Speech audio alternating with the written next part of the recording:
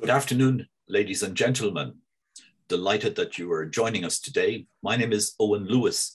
I'm co-chair of the IIEA's Climate and Energy Working Group. Today, I'm delighted to welcome you to this webinar on sustainable forestry and how it may help address the crises of climate change and biodiversity loss. This event is co-organised by the IIEA and the Embassy of the Republic of Latvia in Ireland. And I want to particularly thank the Embassy for their generous support and assistance in helping to facilitate today's seminar. Forests, as you know, serve really important and diverse roles in tackling the twin crises of biodiversity loss and climate change. They capture and remove carbon dioxide from the atmosphere, provide clean water and air, protect soils, halt habitat loss. The planting of larger, healthier and more diverse forests will be needed if the EU is to realise the target of 55% net emissions reduction by 2030. Today, we are fortunate to be joined by two distinguished speakers, Yvonne Slindenberg, Director for Strategy, Analysis and Planning at the Director General for Climate Action of the European Commission, and Arvids Ozols, Director of the Forest Department in the Ministry of Agriculture, the Republic of Latvia. We were to be joined with a third speaker, Dr. Helen Ding, but sadly, illness has intervened. We're planning to split today's session into three parts. Both panelists will first offer some remarks, and we'll have a short discussion and then turn to your questions. You'll be able to join the discussion using the Q&A function on Zoom. You should see this on towards the bottom of your screen. I'd encourage you to send your questions throughout the sessions as they occur to you. And it would be helpful, I think, if you identified yourself and any affiliation when you ask a question, please. Today's presentation and the Q&A session are on the record, and you should feel free to join the discussion on Twitter using the handle @IIEA. Let me introduce our first speaker. Yvonne Slindenberg is Director for Strategy, Analysis and Planning and Acting Director of Innovation for a Low-Carbon Resilient Economy in the Director General of Climate Action. Previously, she was Director with responsibility for international affairs, served as Senior Advisor in the Cabinet of the Commissioner for Climate Action and Energy. And before this, she was Head of Unit for the implementation of the EU emissions trading scheme. Yvonne, you have the floor. Thank you very much, Owen, and good afternoon, everyone. It's a pleasure to be with you.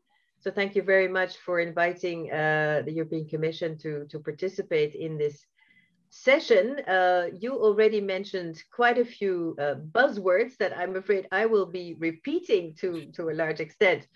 But basically, today, very happy to talk about the fact that, indeed, climate change and biodiversity loss are independent. They make it interdependent, I should say. They make each other worse. And that, of course, then means that we need to address these challenges in an integrated manner and try to find solutions that basically deliver multiple benefits. And here, of course, typically we think of nature-based solutions. If we then break that down, it means that, the land and the forests we have are under strong pressure of the biodiversity and the climate crises. It basically means that our carbon sink in forest is decreasing. And many of our forests are in no good state at all. The conservation of the carbon in there is really not good. All this exacerbated by, unfortunately, continuing adverse effects of climate change.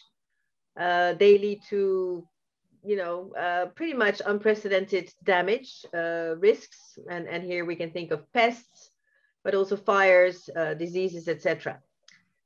Now, at the same time, fortunately, the forests are also a solution, or can be, to biodiversity and climate, the situation we're in. You already mentioned forests absorb carbon emissions, and they give us fresh air, they purify the water, and they, of course, in themselves also hold a lot of essential species. So the forest is multifunctional, and that is what the management of the forest then also needs to be. So if we try to define sustainable forest management, this is all about safeguarding the health, but also the productivity of the forest, providing a contribution to climate action, which means reducing emissions, enhancing carbon removals, and better adaptation, basically better resilience, and to then also protect the biodiversity that is in the forest. All that while securing the long-term availability of the biomass, the renewable energy, and of course also wood materials. Now, indeed, one of the things I wanted to talk about is the forest strategy that was proposed by the European Commission last summer. And this was intended to find its anchor in both the EU biodiversity and the climate strategies, and to really kind of look at the specific role of forests in Europe for the future in that context. So in our view, the strategy is pretty crucial in terms of underpinning, you already said it, Owen, the 2030 climate targets that we have, the minus 55%, but also, of course, to become climate neutral in 2050, where it has been clearly recognized that, we will need to increasingly rely on forest sinks to actually get there, to have this balance between emissions and carbon removals, so to become climate neutral mid-century. Now, in the strategy, we have tried to put forward and to promote the most climate and biodiversity friendly forest management practices, emphasizing the need, again, to keep the use of woody biomass within boundaries. So how do we ensure the sustainability of that? Encouraging resource efficient wood use. It is also accompanied by specific actions, and there, for example, we have put forward a roadmap for planting 3 billion additional trees across Europe by 2030, again, in full respect of what we call ecological principles. So we need to make sure that we have the right tree in the right place and for the right purpose, if you want, but also taking into account the changing climate that will inevitably be with us, however hard we work and continue to work on reducing emissions. Now, just to spell it out, I mean, biologically diverse forests and more varied forests are going to be more resilient to climate change that is around us. A more biodiverse forest is simply healthier and therefore fulfills better its functions, also for example, as a carbon sink. Now, again, this sustainable forest management and the multifunctionality of the forest in the EU is really what is at the heart of the forest strategy. The main objective being that, we want to work together towards ensuring that the EU's forests are, continue to grow, that they're healthy, diverse, and resilient, and thereby contribute, to these biodiversity and climate objectives that we mentioned before, but also securing livelihoods and, of course, especially in rural areas, and to also make the bioeconomy that we do very much advocate a sustainable one.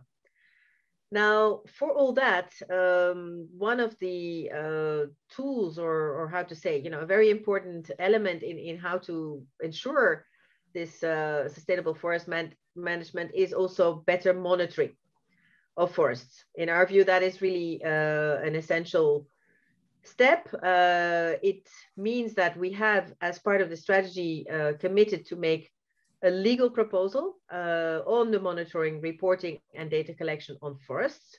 We will make that proposal next year.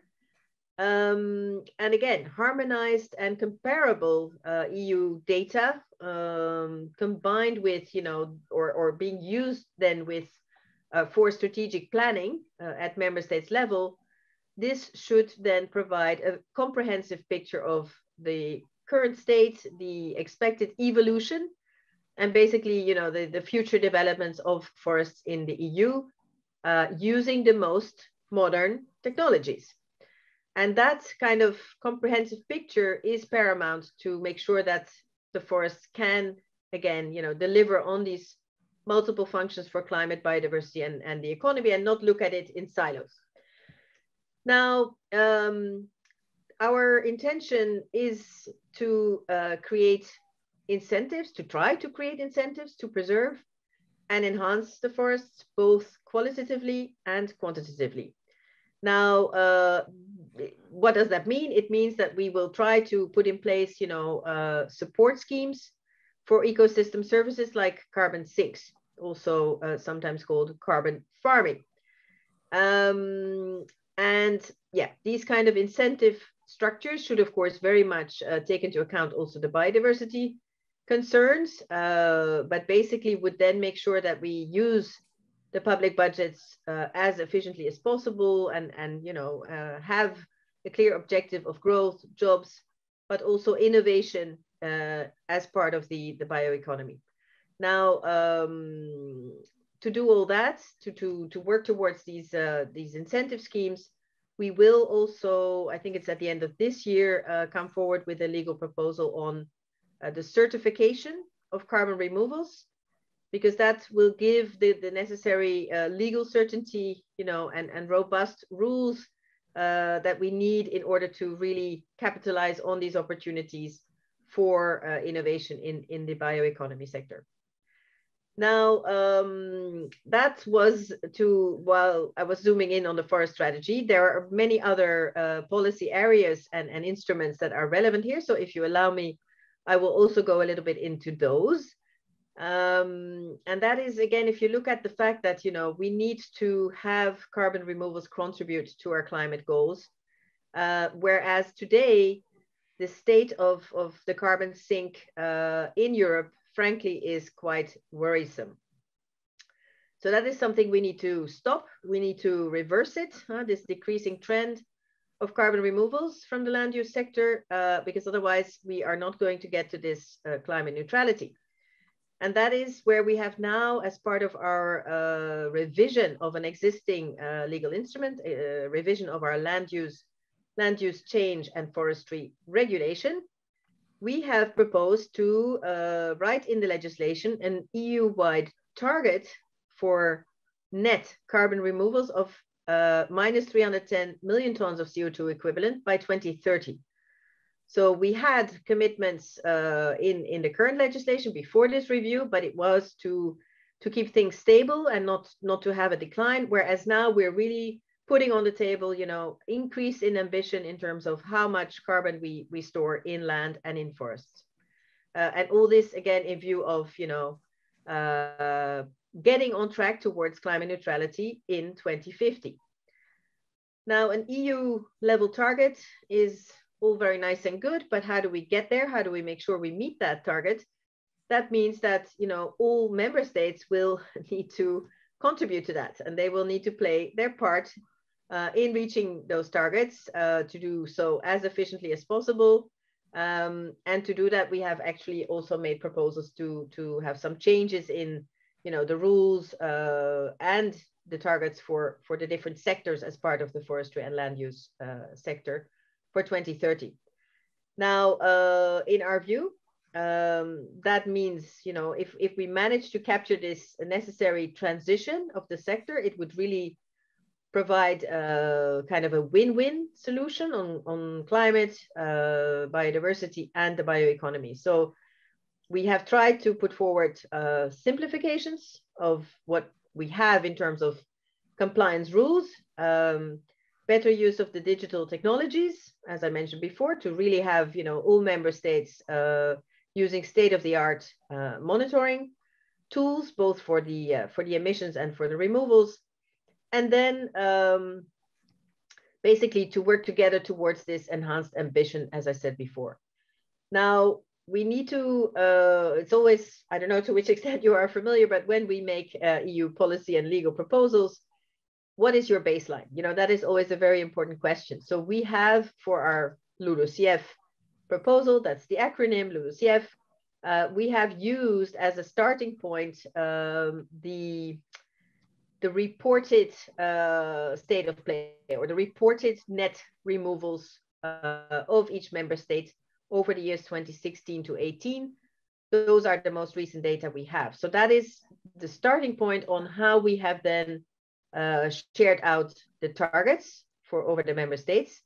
We have then kind of looked at, okay, how feasible is it for each member state to contribute to this increased ambition? And there we have looked at, the size of the area of managed land, because that is kind of a good proxy to say, okay, a member state has a lot of land, so there is potential to do more.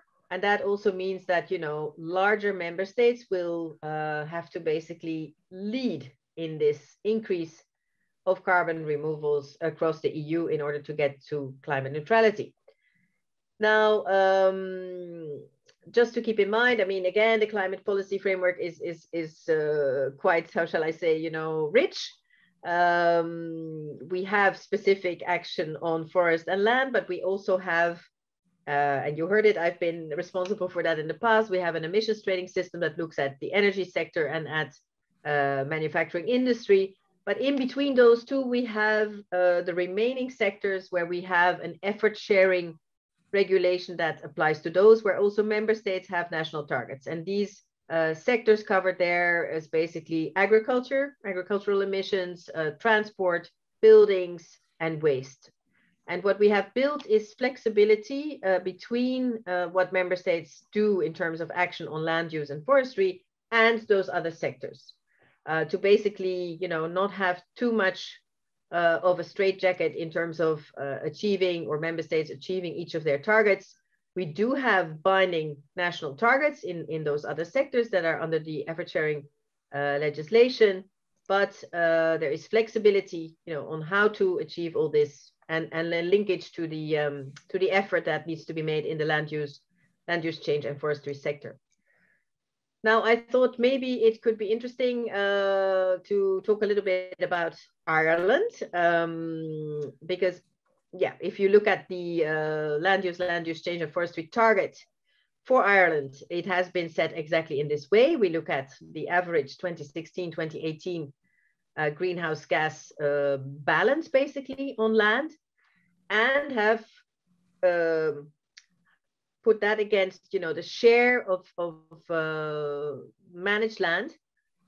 And if you look at the outcome of that, it means that the target for Ireland is that there can still be a net emission even in 2030.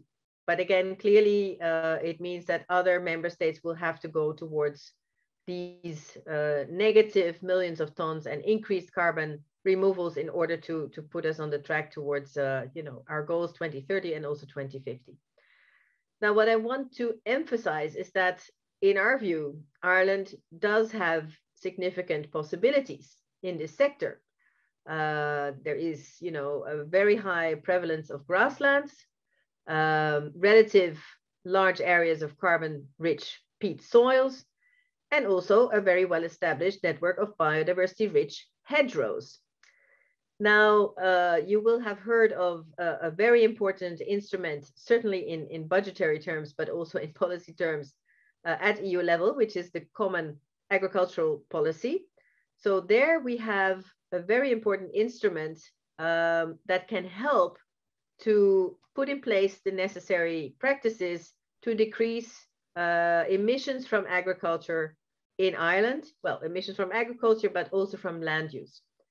And here, what can it be? I mean, these improved practices, it can be improved nutrient management, it can be improved efficiency of enteric formation in livestock, and also reduced ammonia emissions from, manure, etc. And then those are kind of like the headline practices that will really need to be looked at and improved. But you can also think of halting peatland degradation. On the other hand, rather increasing the protection of peatlands, increasing coverage of trees, by trees. So basically afforestation, improving grasslands and heathlands habitats, and also promoting organic farming. So there will need to be a discussion, and I think this is quite lively already for a few years now in Ireland, on how to, work within the agricultural sector, but also with the land use change and forestry side of the equation, how to reduce emissions overall, how to enhance the carbon sink.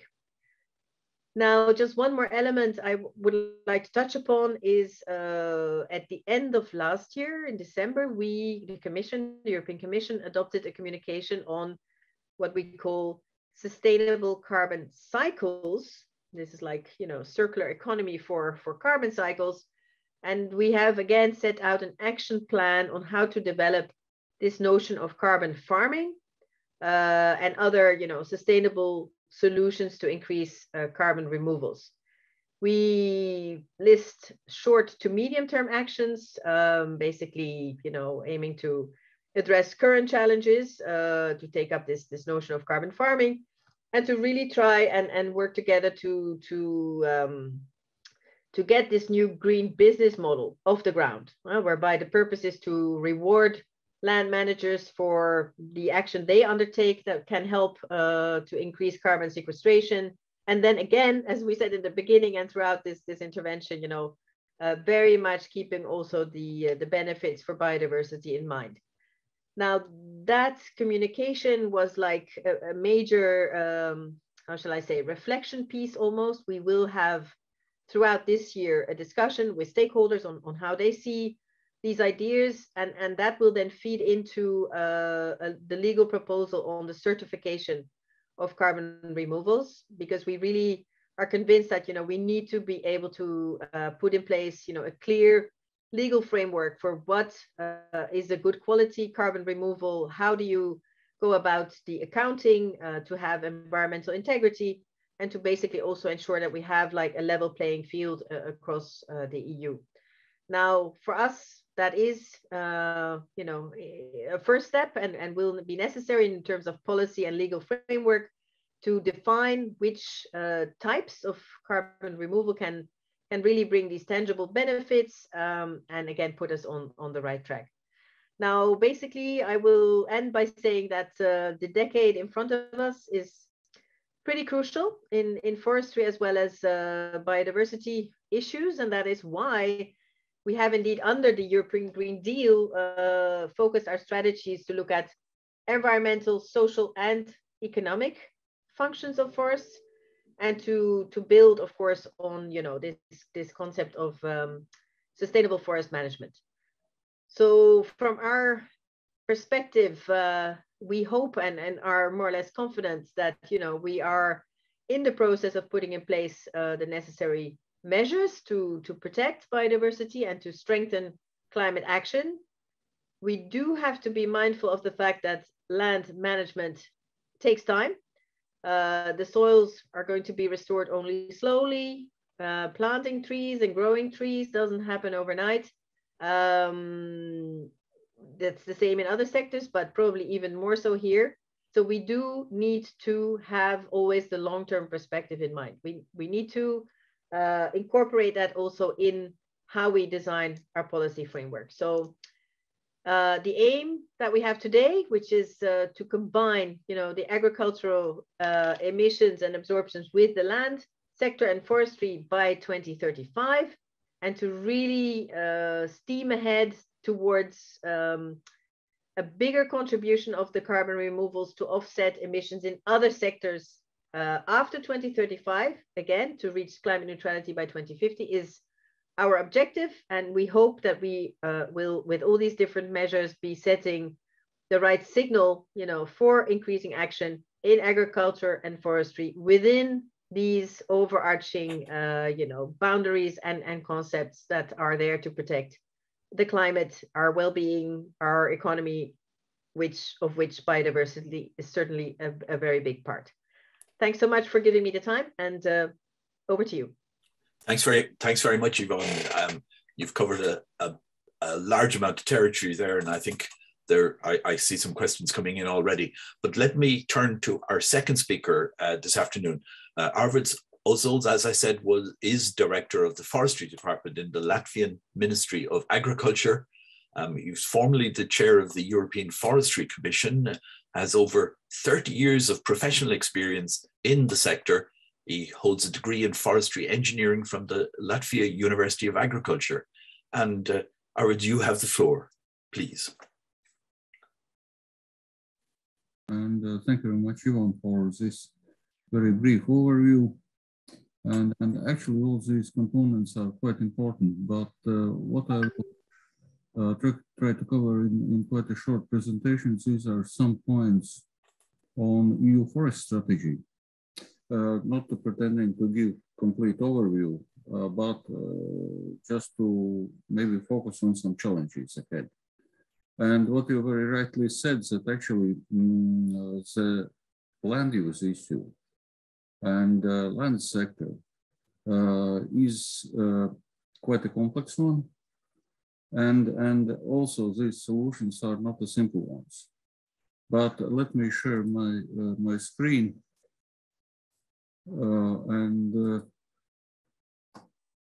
And actually about the long-term perspective and forest development in Europe. Actually, we got forests, what we have now, not that long, at least in geological history. And we have two basic forest zones, boreal forest zone, temperate forest zone, and actually Latvia is on the border. If you are looking on forest development in quite recent history, which is around 100 years, in the beginning of last century, we had about 27% of forest covered area.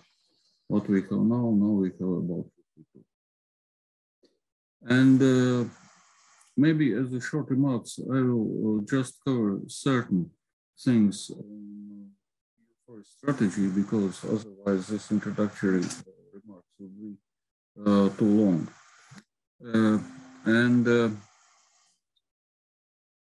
About socioeconomic functions of forest, promoting sustainable forest bioeconomy for long-lived forest products. I will come on that, but the keyword here is long-lived, and then we have another target for sustainable use of wood-based resources for bioenergy, and these have to be somehow combined. Promoting non-wood forest-based bioeconomy, including ecotourism, and this is really interesting point. We made some exercises trying to establish our national environment account system, and also made studies on non-wood forest-based bioeconomy, and especially studying some of non-wood forest products, which are quite popular, and also services. And the outcomes were really, really very interesting, because one can guess what was the biggest part of non-wood forest product, and these were berries. And a second one, mushrooms. And the value is about 100 million euros per year. But not all of that is for a market. There is quite a lot of traditional self-consumption. And another, of course, big interest was about hunting. And people guessed that, okay, this will be a big money. This was one order less than berries and mushrooms. And the really interesting thing was that not hunting products like meat or skins was an important part, but services around. Value of services around were about 4 times more. And if you're looking on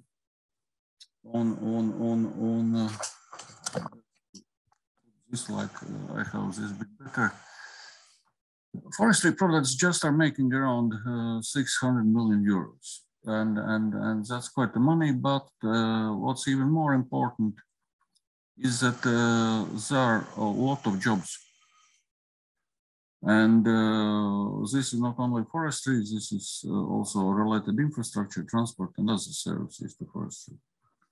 And if we are looking for the whole value chain, we are willing to look is actually that this is creating a much higher value, and the number of jobs is even much more substantial.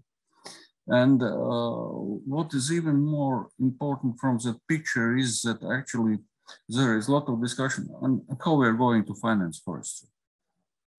A lot of people know, and the answer is that this value added from sustainable forest products is actually creating a money flow to finance forestry. And to make this sustainable forest management also profitable for forest owners under general rules, that they have cover all their obligations to society through forest legislation. And actually there is not that much public money involved. There is certain money in promoting climate activities already right now from rural development program. But in comparison with overall value added, this is quite a small amount of money and targeted. And then we're coming to some challenges, at least from our point of view. If we are speaking about the bioenergy, problem is that wood for bioenergy has separate sustainability criteria from sustainable forest management. And this is creating one challenge and maybe even some stupid questions, whether we need another sustainability criteria for lumber or for furniture or whatever. And our understanding was that actually what we need, and this I will come later on, and this is also some points you won't mention, that actually if we can provide that joint understanding and criteria and indicators for sustainable forest management, then whatever product is coming out of that, or even service, also shall be sustainable. I understand that also these sustainability criteria are not targeted only at EU forests. They are targeted worldwide. And therefore, of course, there is a need, as there is like internationally of commonly agreed criteria, indicators, and how you can value is this sustainable or not. But at least in context of EU, it's creating some challenge. And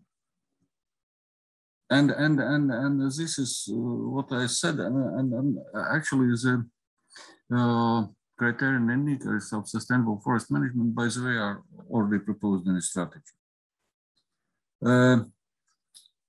Another issue is the individual assessment versus risk-based approach. At least according to RED 2, we can use two approaches. One is individual assessment of source, and another is risk-based approach. We actually used in Latvia, having external audit, going through all our governance systems, legislation, and actually showing that we can provide with our legal basis institutional supervision system that the bioenergy produced in Latvia is compliant with RED directive and therefore should be considered sustainable. Another issue actually is, I'm sorry to speak on this too much, but this will inevitably become quite an important issue due to new geopolitical challenges. Unfortunately, we have them. And this will be actually, according to our understanding, unfortunately, very strong turning point for a number of issues. At least in lesser extent, very forestry, but other issues, especially energy. Now, there will be need for some reconsideration, and therefore, actually, this is quite a recent development, but we're a bit puzzled that actually RED 2 is not yet completely implemented, but we are already getting proposals for RED 3. Promoting non-wood forest-based bioeconomy, including ecotourism. Actually, as I already told, we made such a exercises to have this. And de facto this already exists, but it lacks full evaluation. And non-wood forest-based bioeconomy, we would also like to look on broader perspective. These are not only products, these are also services. Because tourism is actually one kind of such a service, but not the only one. For example, in recent COVID period, what we observed that there is rapidly increasing demand for recreation in the forest as in a safe and healthy environment. And even our social infrastructure, like different environment policies and others, was actually overloaded. And there is another thing which is coming from forest owners' perspective. Actually, in society, in different countries differently, but there is a perception that these things are for free, given, and therefore not acknowledged as a products and services provided by forest owners to society. And this is actually quite a question on evaluation on ecosystem services. And coming to some conclusions, actually what's given for society, for example, in Latvia, all forests are free access, even including private ones. Private owner has the rights to restrict certain activities. And of course, there are general restrictions as a fire safety and other things. But general rule is that these forests are freely accessible, including also potentially marketable goods like berries, mushrooms, and other things. Hunting is different issue. Protection, restoration, and enlargement of EU forest resources. Actually, there is a lot of questions that we need to protect EU's last remaining prairie and outdoor forests, but we still need agreement on common understanding and agreed definitions. Actually, the Commission is right now working on that with also member states experts, and another thing is that parameters may differ in different regions due to geographic and climate conditions. Ensuring forest restoration and reinforce sustainable forest management for climate adoption and forest resilience. Here we are actually working on few issues. And I will have an example because my colleagues have asked me, okay, if we need to restore forests, and restoration de facto means that you are restoring something to certain status. To which status we have to restore? Because as we saw, if we are restoring to the beginning of last century, then actually we have to diminish them. But I will have one picture explanation on that. And Yvonne mentioned, and unfortunately I restricted myself, but there is still a question. If you're looking from a climate perspective, there are two very important things. There is a storage of carbon, and there is a sink of the carbon. But the dilemma is that storage is not of unlimited capacity.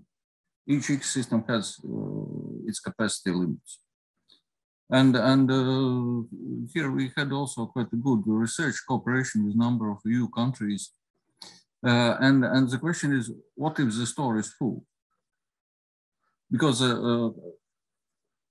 conservation status, and actually I hate the word conservation because you cannot conserve nature. Nature will still continue to develop according to its own rules. But I'm sometimes a bit comparing this with a warehouse. It has certain capacity, goods are coming in, at a certain point, warehouse can be full, and then what to do?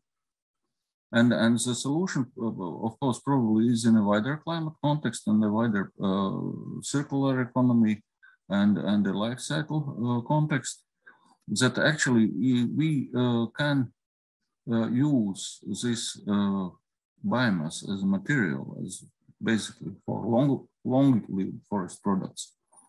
But still in the current agreement on the current legislation, this is still delayed emission. Of course, it's delayed, but actually, according to our understanding, the main gain would be if we would include also, and this is already, I think, in a document you mentioned on sustainable carbon cycles. It's a replacement effect. If we can replace fossil materials, whatever we are using for, not only for energy, but also chemicals, plastics, whatever, then we are actually coming to the complete picture of the puzzle, because to achieve climate neutrality in 2050, we can put all our efforts to minimize emissions, and this is what we have to do, because even from business perspective, in many cases, emissions means costs, and businesses need to reduce costs. Therefore, also to reduce emissions, because what you are emitting, this is a waste of resource. But then actually we need also sustainable things. And only putting all this picture together, actually we can find a place where forest and forestry is a solution through further value-added chain and through further substitution. Because, sorry to extend on this that much, but this is really one very critical point. Actually, we are, Arvid, running into some time issues. So, okay, I will try to run quickly. Okay. Reforestation and financial incentives for forest managers and and as this I already said, we are applying. And actually, definition on sustainable forest management is agreed and has to be taken as a basis. And criterion and indicators for sustainable forest management are established and are in further development. And the main precondition is that this work has to be based on the wide agreement. There are also agreements that this is needed. I will not just cite another thing, but this is one picture I promised. Actually, this case of Latvia, how the development of forest covered area over the history and earliest data we could find, this is 1772, actually end of 18th century. And then we see that actually right now, we have more forests than we have then. Maybe we can put this line back even still on, and of course we can reach also to this condition and back. And another thing is that actually since the beginning of last century, we have increased our forest area 1.9 times, but the standing volume has increased 3.8 times. And this actually, what does it mean? This also increase, this actually stored carbon. The challenge is how far we can grow that line. And here I'm coming back to this issue of storage and sinks. And just a simple picture, but while doing that and increasing that through management of our forests, actually we were surprised to find that, for example, one of the indicators of biodiversity, like deadwood, lying and standing, we are in the top 3. The question is good, this is bad, but that's a fact. And protection, and main dilemma for strategy implementation. Actually, I'm not going to repeat myself, and thank you for reminding about timing, but what I would like to add, actually, our policy decisions should be research-based. And this is one good example of the work of the European Commission, where such research results were compiled. Of course, this is not a full compilation, but still quite a good one. And the main conclusion from that is that still also research community have no, let's say, single or several solutions. There are still options we have to explore. Strategic forest monitoring, given you also already mentioned, and I'm not going to repeat it, we have several sources in Latvia. One thing which exists in a number of countries, not all, is strategic statistical forest inventory. Actually, we have around 16,000 sample plots which are remeasured in a 5-year cycle. And we have included also biodiversity indicators, additional ones, because basic ones like deadwood and these are from the beginning. And another thing is that this can provide us very good timeline on de facto land use, because these sample plots are not only in the forest. And actually, 2 points. Strategic plans for forest. According to our understanding, also this should build on all the existing ones.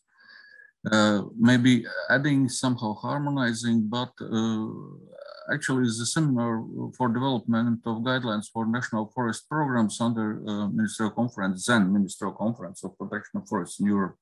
Now Forest Europe, actually this seminar was in Latvia. And most of EU member states have them in a bit different formats, but and the last on this, remote sensing data are actually excellent and rapidly developing tool for sustainable forest management, but with one precondition: they have to be adequately calibrated with on-site measurements. And we have some also not that positive examples where such interpretation actually led to misinterpretation. And here actually we see, and our experience is that this sample plot system, which already provides timelines, is an excellent calibration tool for remote sensing. And then you can use remote sensing already for. And some conclusions, not the solutions. The main message is Commission has to work in close cooperation with member states because we have quite a lot of knowledge. And if that's a good agreement, then also it's a precondition for successful implementation. There is a package of legislative proposals on 55 Ivan already mentioned, but they are still in discussion process, the same LULUCF regulation, which directly applies to. And new legislative proposals to come shortly, at least I know that March 23 is the publication date for nature protection regulation, and soil issues are coming. So actually, the main challenge is that member states together with Commission, we have to create a harmonic picture from these still parts of puzzle. That's the main challenge. Thank you very much. And thank you for taking. Thank you, Arvid. I think people with interest in forestry in Ireland can only, I think, look with considerable envy at 52% forest coverage, and we must try and find out sometime how you can achieve that in Latvia. But if we could go on just another couple of minutes, we're nearly out of time. There are quite a few questions, and if I could direct one from Sive O'Neill to you, Yvonne, please. Sive says there's a growing corporate demand for forestry offsets, and what measures can the Commission propose to set rigorous standards for any offsetting or neutrality claims? Should forestry offsets be reserved for hard to abate sectors like cement and steel, she asks? Yeah, that is a very topical question because, of course, the interest of companies in this is in principle a laudable one in the sense of, how can my company contribute to this transition and to becoming climate neutral?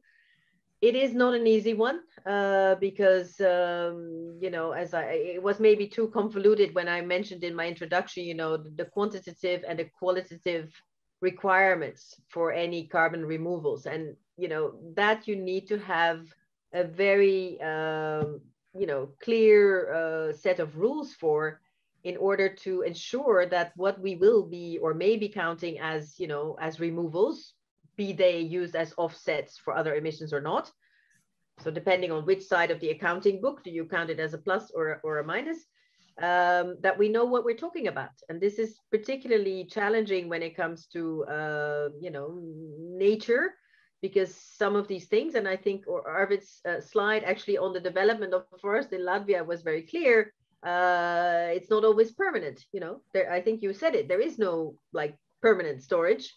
And that makes it rather sensitive, I have to say, because if you put it in your books as an offset against an emission, but then, in a certain amount of time, that offset will no longer have the same value because, either the tree has died or there has been a fire or something, the emission is still there. And that is basically what we will try and tackle in this legal proposal for certification of carbon removals, so that we through that get to a system where we have transparency, we have accountability, and also the more or less certainty that if there is, how shall I say, a commercialization of some of these things, that, there is a level playing field and we all know, what is the value of these things. Now, currently, I have to say, none of this is allowed, if I can call it like that. For example, there are no company targets within Europe on how many emissions people need to reduce. So we also need to be wary of double counting. The member states have their targets. If Ireland or Latvia says, I have enhanced my carbon removals by X, but the companies also say, I have all these, bought all these carbon removals or whatever, then where is this counted? Is it counted twice? That's not a good idea. So for all of that, we hope to, and it's a, very challenging thing, but again, together, and I would fully agree with Arvids that, we really need to work together on these things, bring in the best expertise, bring in the best knowledge, and hopefully, move beyond what can also easily turn into fairly polemic discussions, oh, well, you just want to, forgo your emissions or something. No, I mean, we know we need to become more active when it comes to enhancing carbon removals. We want to incentivize the foresters, the farmers, etc. But, we also need to be open about the fact that, some of these things are not going to be permanent, and how do you then deal with that? So this is the work cut out for us, at least for the coming year. And then, of course, once the proposal is on the table, we're also going to be discussing it a lot more in the institutions. Yeah, there was quite a similar question from Enda Keane from Tree Metrics Limited on maybe a more commercial perspective. He says that the 16 million EU forest owners are ready to play their part to increase carbon sequestration, but he asks about the market. When will the owners be able to sell forest carbon credits for capturing additional carbon? So challenging questions. Yeah, but I think it's the same kind of issue that we're looking at, because as I said, we do want to incentivize the people that are active in these sectors, because we know we need it. We need to have massive step up of what we can do in terms of carbon removals. So the commercialization or the, again, financial incentive is an important one there, but it's not immediately ready, I have to say. So when I mentioned the common agricultural policy, it was also to say, let's try to support these actors now to put in place the best possible tools. Because of course, if you have the best possible tools, it will enhance the solidity and the trust. Once we then say, okay, you have your carbon removal calculated this way, monitored this way, you know, and entered into the legal framework in this way, then you will have probably people saying, okay, I put some money into this in order to incentivize these activities, full well knowing that probably, you know, they will have a certain end of their lifetime, but okay, we need to see how we deal with that. So I'm afraid it's going to be a little bit more work. You know, it's not for tomorrow, but if we roll up our sleeves and we work on it together, this is the common objective we have. There's a different area raised by Dara Lawler. I should explain that earlier this week, our national newspapers reported the publication in Nature, which referred to deforestation in the Amazon and tipping points and so on. And Dara asks, should there be criteria on preventing deforestation included in any future EU trade deals? Should these be built into trade deals on deforestation? Well, I think actually we have so far in our trade deals, we had like more principles-based text, you know, saying we can look at, you know, the overall numbers, that the overall deforestation doesn't increase, etc. But I think it's already a while ago, I forget when exactly, but in the meantime, we have made a much more concrete proposal, which is our deforestation regulation, whereby we really put forward, you know, due diligence processes to make sure that some of the goods we import have not got this, you know, deforestation in the country of origin attached. So this has made it much, much more tangible and concrete, and basically prohibiting, you know, import of goods that come with substantial deforestation attached to it. So yes, we're moving from, you know, trying to flag this in our cooperation and trade agreements to saying, look, by now we really need to, because we've unfortunately seen in the past, you know, some perverse effects, notably, I'm sure everybody knows it, you know, our renewable energy targets then have provoked a lot of imports from, you know, all kinds of things, which clearly had, you know, indirect land use change consequences, deforestation consequences. And this is what we want to try and avoid. And that's where, again, we have put forward a legal framework. It's currently also, as many other things, in co-decision, but at least the awareness is now there. And again, we were talking about cooperation within Europe, but this will be a challenge also in terms of cooperation with third countries, and to hopefully also put in place a constructive dialogue there, because there are sustainable practices also possible, you know, in third countries, but we need to have an open debate on what is needed there also in terms of reassurances. Okay. Look, I have to apologize to the other people who've put questions, because we have trespassed on the time. We've gone past 2 o'clock. I'm really very grateful to you, Yvonne Slingberg, and also from the European Commission, of course, and Arvid Ozels from the Ministry of Agriculture in Latvia.